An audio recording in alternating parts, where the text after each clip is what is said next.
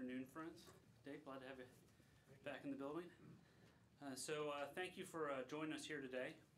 We saw this take place back in June when there are some law enforcement that wear uniforms that make them appear military in appearance. The Secretary has expressed a concern of this within the administration, that we want a system where people can tell the difference. I'm not aware of any direct conversations with DHS on this particular deployment or their particular operations in Portland over the last week or so.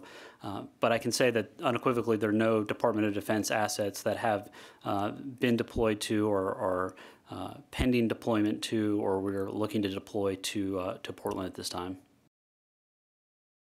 So as part of the after-action review for what took place last week of May, first week of June, the Department of the Army and the other entities doing the review is to look at some of the concerns we have. And one of the ones I know the Secretary did raise that he wanted to have looked at was the identification and how visible and people's ability to understand who is who. I know he has expressed his concern that in some cases law enforcement appropriately performing law enforcement duties were misconstrued with military personnel who would not be appropriately doing those roles, and so he has raised that.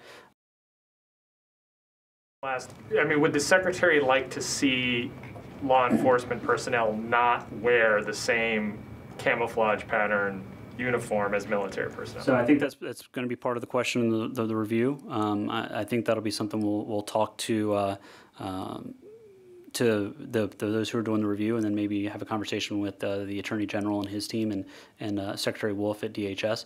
But I don't have a timeline on that, and I don't have any guideline from the Secretary on what that would look like. But he has expressed an interest in the topic. The President says he's going to veto the NDAA if the language, including the naming of the bases named after Confederate generals, is included in that. Is that a good idea? What impact will it have on this building, on the defense budget if it's delayed over this issue? And where does the Secretary stand on the Confederate base issue? So on the NDA, the issue is now clearly within the legislative realm. I think both the House and the Senate have included language regarding that. The President has made his position incredibly clear on this.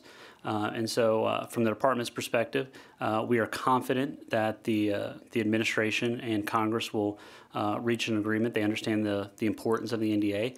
We're confident that there will be an agreement and that the NDA will be signed and implemented on time so that we can have a budget for our forces. Can I just follow up?